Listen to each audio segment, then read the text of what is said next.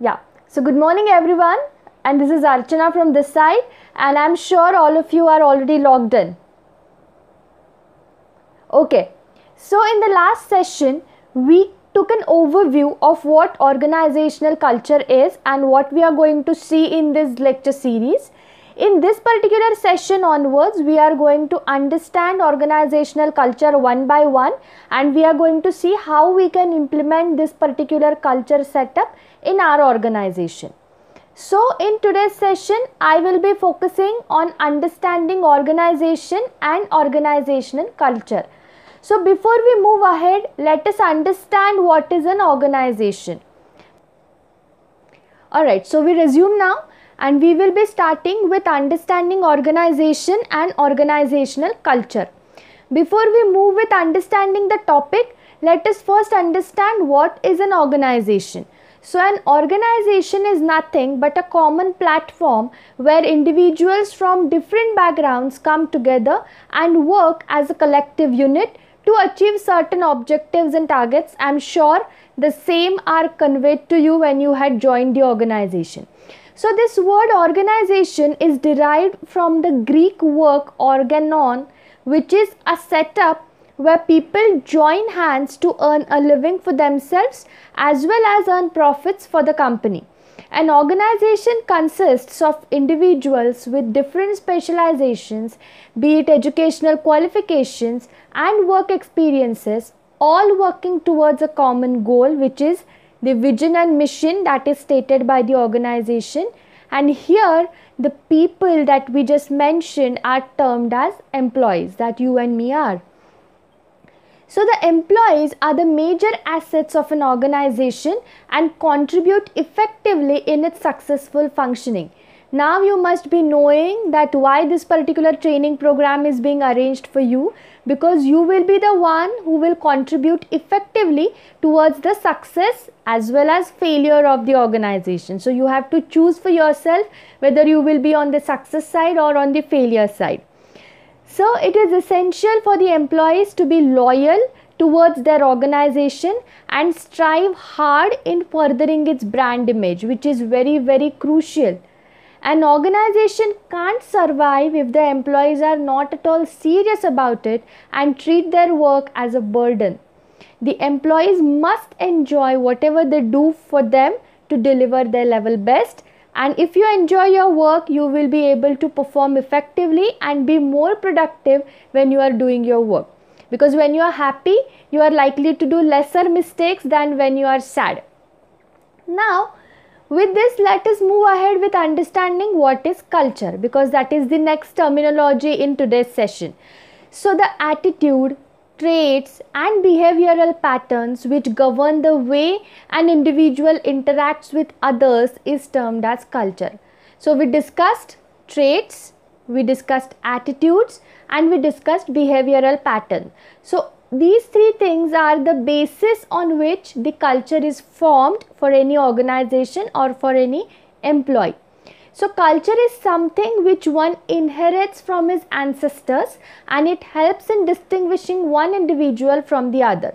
If you remember, in the last lecture we discussed about passing on this culture from one generation to other. Like I had told you that you are now junior, you are now fresh in the organization. But 1 year down the line, when you will have freshers, when you will have juniors joining under you as probably the new employee in the organization, what you will do is you will transmit the culture, the values that you have learned in the organization over a period of 1 year to your juniors who have newly joined the organization. So this is nothing but they will inherit the culture of the organization from their ancestors, that is you. Ancestors and inheritance is typically drawn from Hindu family business. So that is the terminology that they have taken it from. Now let us go ahead and understand what is organizational culture. We studied what is organization, we studied what is culture. So let us club these terms together and understand what this organizational culture all about is. So every human being has a certain personality traits which helps them stand apart from the crowd. No two individuals behave in a similar way, you must have seen this. And in the same way, organizations also have certain values, policies, rules and guidelines which help them create an image of their own. So like no two people are same, no two organizations are also same. You must remember this. And what makes them different from one another is the culture. Organizational culture refers to the beliefs and principles of a particular organization. The culture followed by the organization has a deep impact on the employees and their relationship amongst employees. So it is similar to our families. No two families are same. My culture, my family's culture is going to be different than your family culture. That's why we are different. There is a difference between the way we think, the way we talk, the way we behave, and it has its roots in the culture. You should always remember this.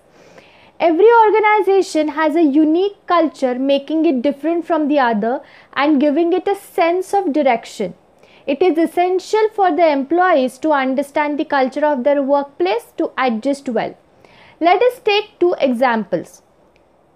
First, focus on organization A. In organization A, the employees are not at all disciplined and are least bothered about the rules and regulations. They reach their office at their own sweet time and spend their maximum time gossiping or loitering around. Then let's focus on organization B. This organization follows employee-friendly policies and it is mandatory for all the employees to adhere to them.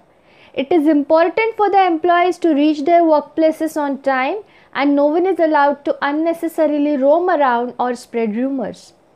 Which organization do you feel would perform better? Yes, that's correct.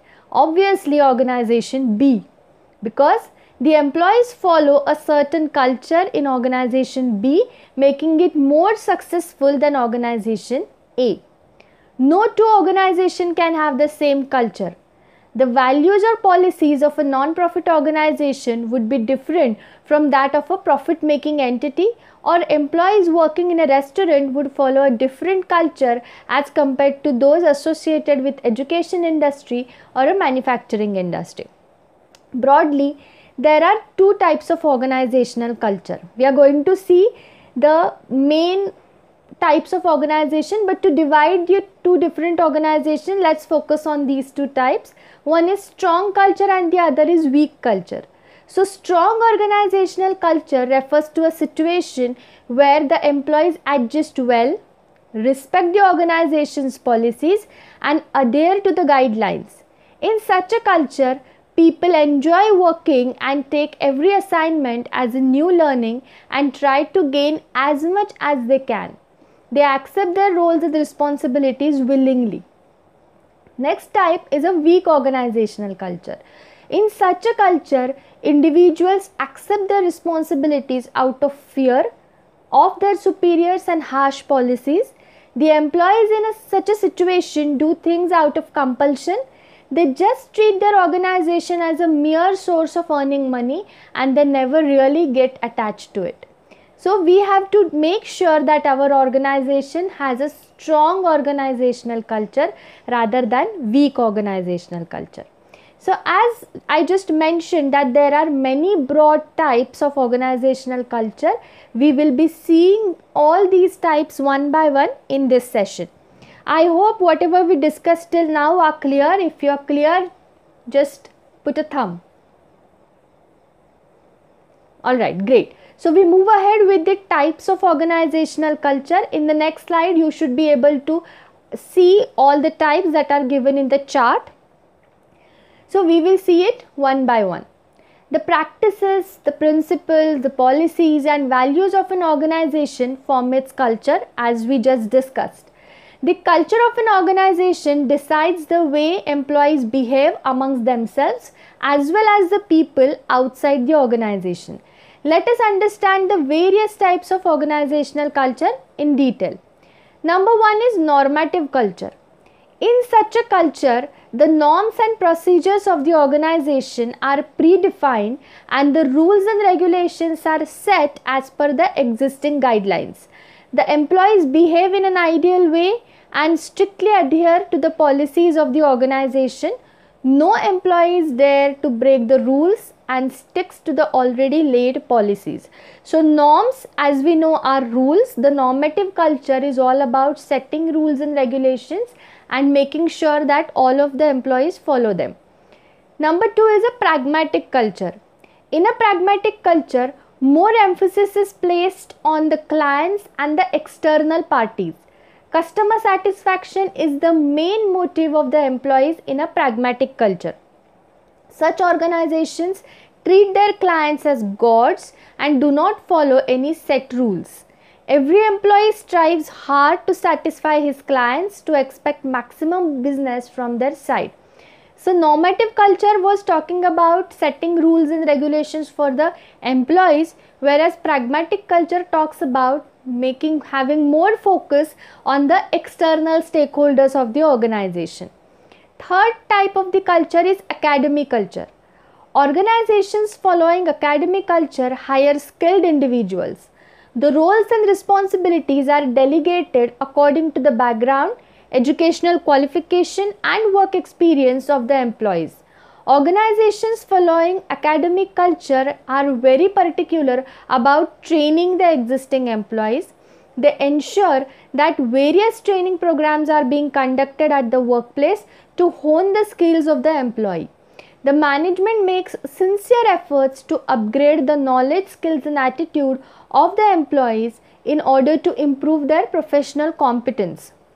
The employees in an academic culture stick to the organization for a longer duration and also grow within it. Educational institutions, universities, hospitals usually practice such a culture. I am sure organization like yours is also having an academic culture which believes in constantly training the employees so that they develop and be more productive at work. The next type of culture, I am sure you have not heard of it, is a baseball team culture. A baseball team culture considers the employees as the most treasured possession of the organization.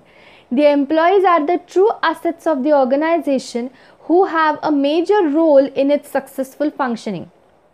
In such a culture, the individuals always have an upper edge and they do not bother much about their organization. Advertising agencies, event management companies, financial institutions follow such a culture. So in a baseball team culture, more emphasis is given on employees, more importance is given to them, and because the organization understands that because of the employees the organization is surviving. Hence, the examples of the organization that are following baseball team culture are specific those companies where creativity of the employees is of utmost importance. Next type is club culture. Organizations following a club culture are very particular about the employees they recruit. The individuals are hired as per their specialization, educational qualification and interest. Each one does what he is best at. The high potential employees are promoted suitably and appraisals are a regular feature of such a culture. So club culture also focuses on setting certain rules and regulations and guidelines, but it is with respect to recruitment of the people. So while recruiting, they make sure that the main point that is mentioned here is the interest of the person. So work is given to people according to their interest area. So that is the main part of club culture. The next type is the fortress culture.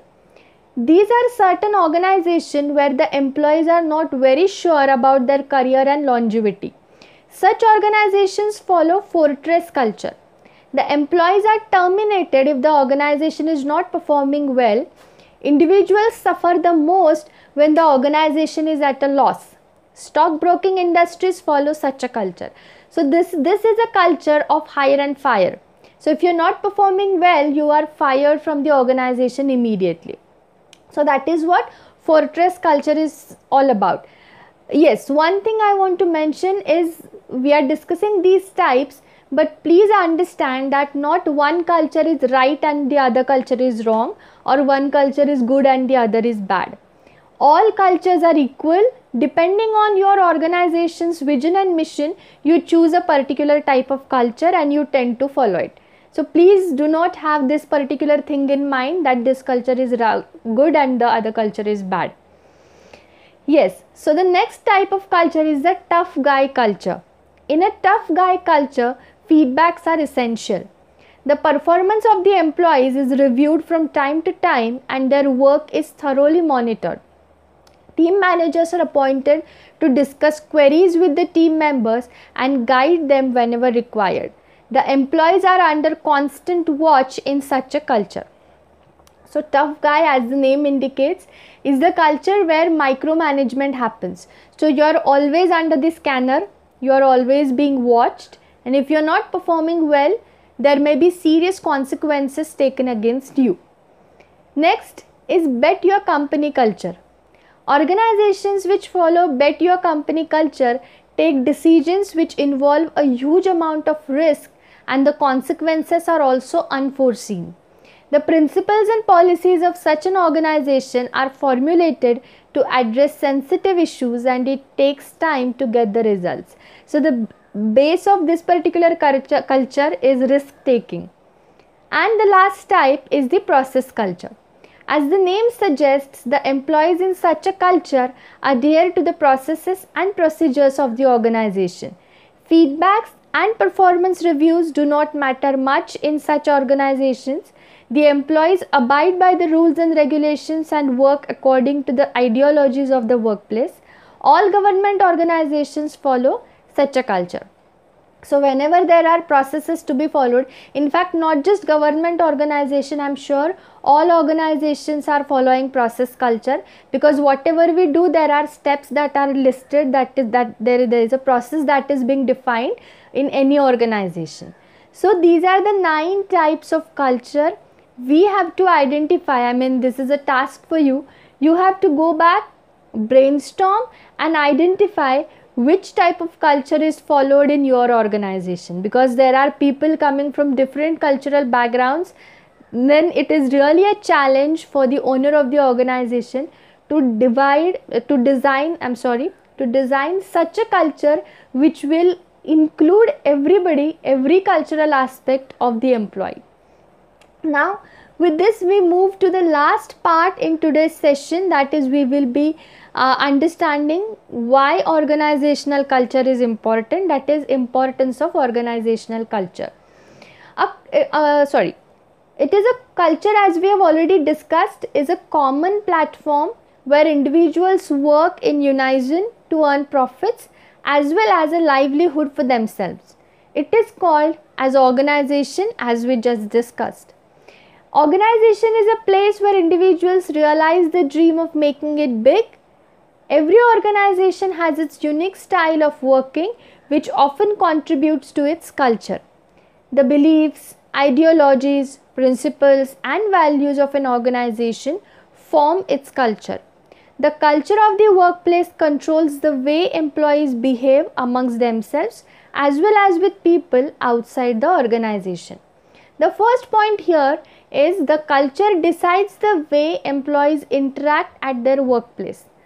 A healthy culture encourages the employees to stay motivated and loyal towards the management. Number 2, the culture of the workplace also goes a long way in promoting healthy competition at the workplace. Employees try their level best to perform better than their fellow workers and earn recognition and appreciation of the superiors. It is the culture of the workplace which actually motivates the employees to perform better every single minute. Third point is every organization must have set guidelines for the employees to work accordingly.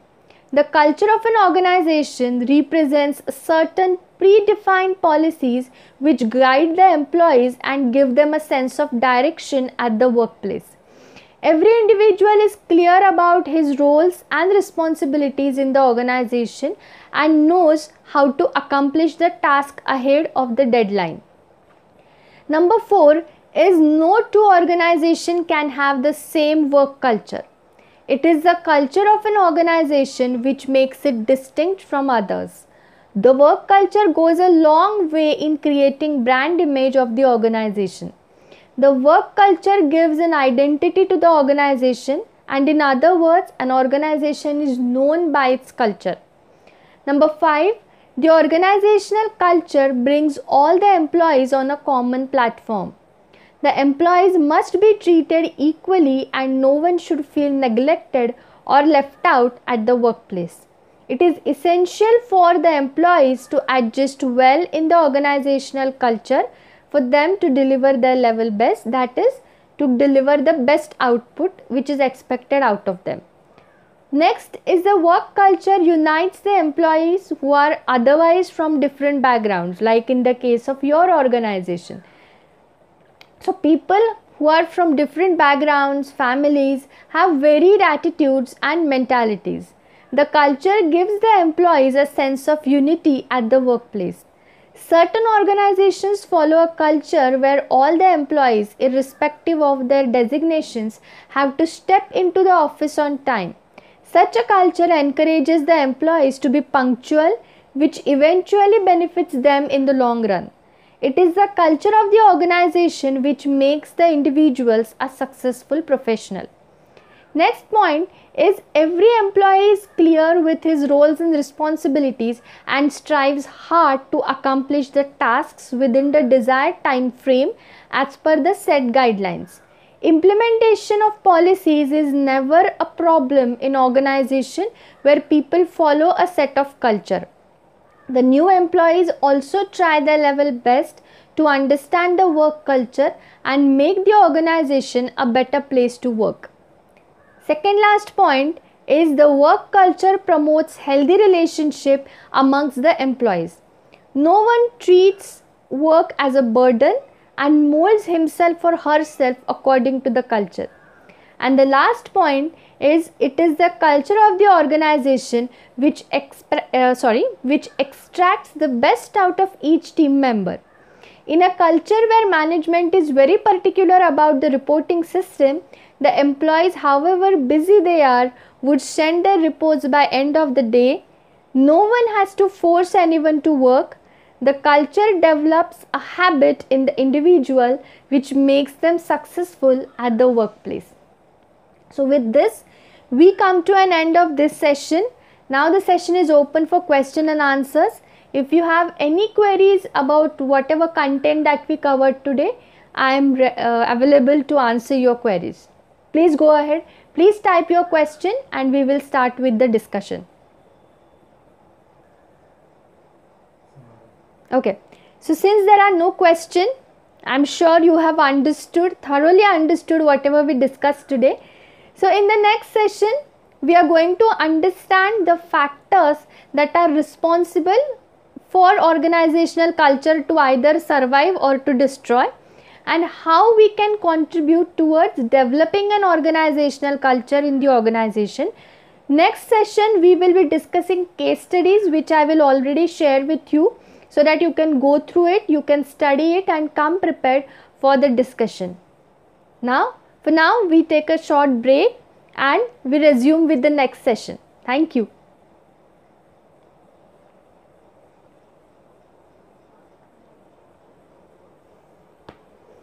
So people, if you have watched our video, if you have liked it, please share and like the video, and to go through and to witness more such videos, please subscribe to our channel SIO Training.